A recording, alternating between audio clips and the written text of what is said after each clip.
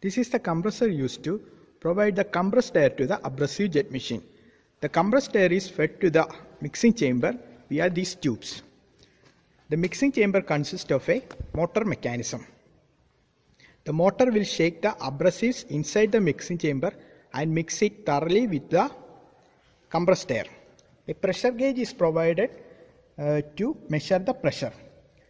The mixed compressed air and abrasives are fed to the machining chamber. In the machining chamber, a nozzle is provided at the end. The workpiece is placed under the nozzle in order to machine it. The high velocity abrasive particle will machine the workpiece.